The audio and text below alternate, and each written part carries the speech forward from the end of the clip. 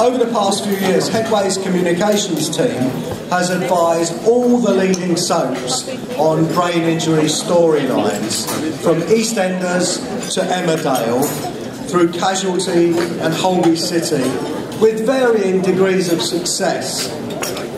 For the past few months, we, along with assistance from our colleagues at Headway, Preston and Chorley, have been assisting the researchers and scriptwriters on Coronation Street. Unlike many of the other soaps, Coronation Street has shown a genuine commitment to being as accurate as possible with its portrayal of Nick Tilsley, who has a brain injury. Nick is played by actor Ben Price, who is joining us also today. And as part of his research, Ben has spent time talking with Headway about his character's emotional and behavioural issues as a result of his brain injury. He's also given the charity numerous mentions in national newspaper articles, while in November he took time out from his busy schedule to visit members and volunteers at Headway, Preston and Chorley. Not only that, but he also brought along a camera crew from the ITV programme Lorraine. The result, an excellent feature about the work of Headway on national TV. And here's a clip from a recent episode of the soap, followed by the clip from the visit to Headway Preston.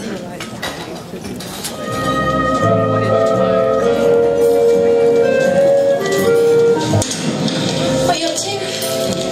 Between 20 to 50% of marriages end in divorce where the other partner is affected by brain injury. Oh, you shouldn't be reading stuff like that. 20 to 50%, yeah. Nick, it's just numbers. No, it's not. Look. No, I don't want to have a look. Because they're in black and white, look. 40% of marriages end in divorce anyway. Those statistics mean nothing. What if we're in the 50% bracket? Nick, I am not going to allow our marriage to fail, okay? But I do think that we need to make some changes. Changes? What changes? Forget it. It's probably not the best moment. What have you and Peter been talking about? Simon. And? I suggested that Simon stay with Peter and Carla a little bit longer. Because of me? Because of your condition. And this is only a temporary thing, okay? But I think when you're on your own with Simon, that there should be somebody else present.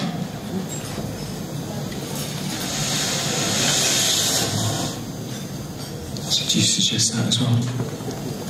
Yeah, I did. But only because I don't want you to worry. I mean, you've got enough on your plate without second-guessing every decision you make. Look, Nick, please don't be angry, okay? Because this isn't a slight against you. Peter knows how much you love Simon, and I do too. Angry? How could I be angry? Look what you're giving up for me. And like I say, it won't be forever. And like us. Sorry. Just want to look after you, Nick. Yeah, well, that's the problem. What do you mean? All I wanted was for you to be my wife. And when you said I do, oh, it was the answer to my dreams. I'm still that woman, aren't I? No. You stopped being that woman when you sacrificed your son for me. I don't have a wife, Leanne. I have a carer. When I found out in the story I was going to have an accident, I'm going to have a head injury and be in a coma, I needed to speak to charities who deal with head injuries, with rehabilitation. So I've come to Preston to a charity to speak to people who've been affected directly by head injuries, whether it's families or them themselves.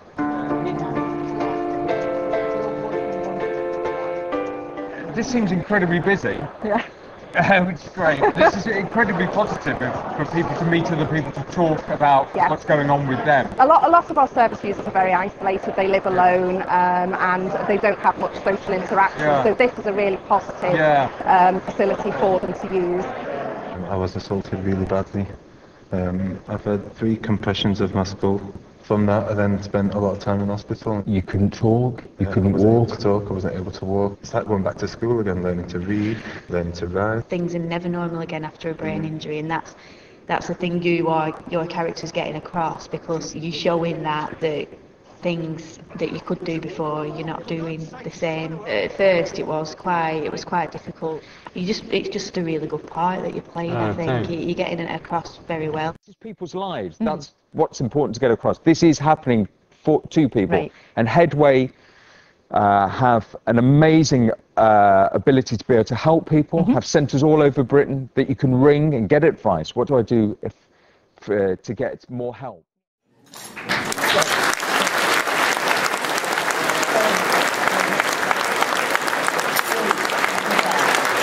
Take a bow then, please.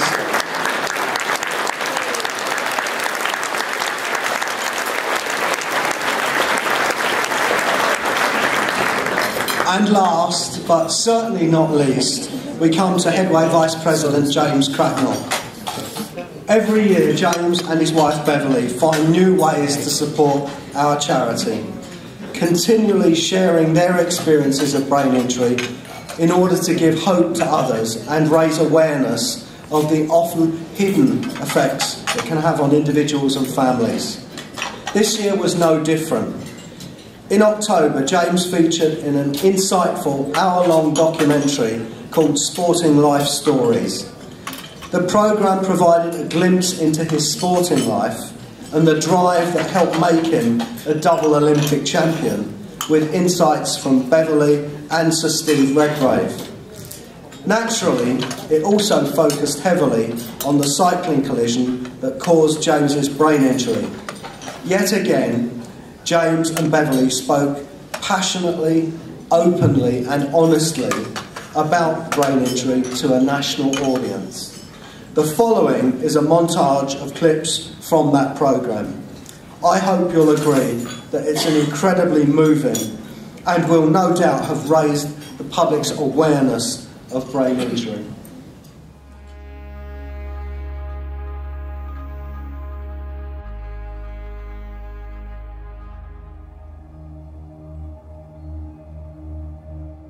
AM. It was a warm start to the day, it was very still, and I was enjoying being out there.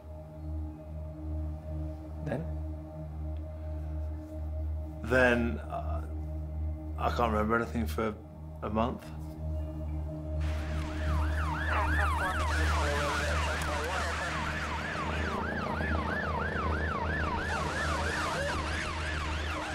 The phone rang at about 7 o'clock in the morning, and it's really funny, I just knew something was wrong.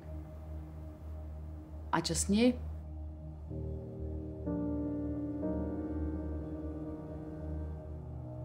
I'd been hit by a fuel truck. At 70 miles an hour, the wing mirror of the fuel truck hit the back of my helmet.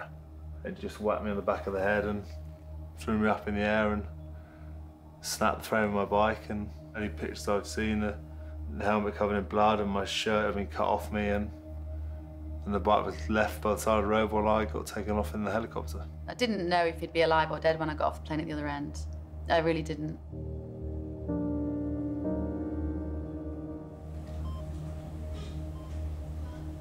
Was I going to live, or had it gone the other way? We went from not knowing if he was going to live to how badly injured he would be, how badly brain damaged he was going to be.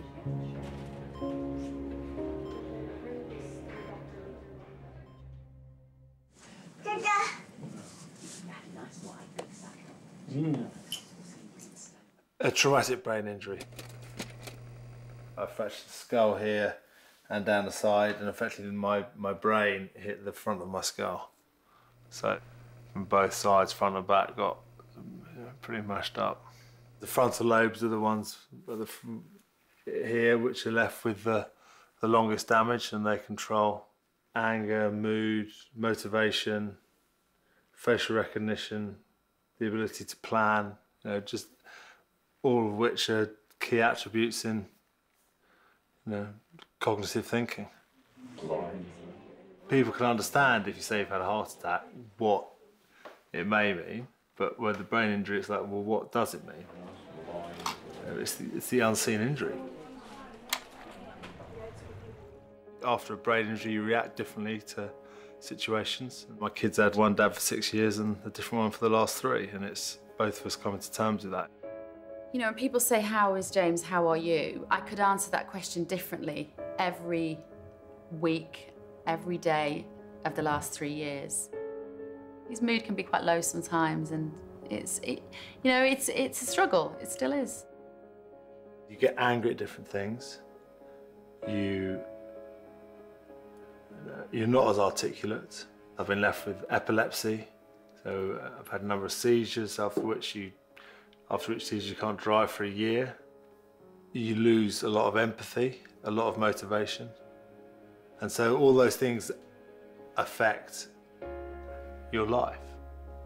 The statistic is that 80% of people with a brain injury get divorced. You've always set yourself targets. What's the one thing you now most want to achieve?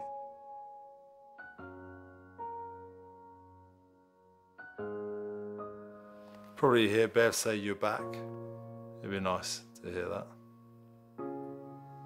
Will that happen? I believe it will.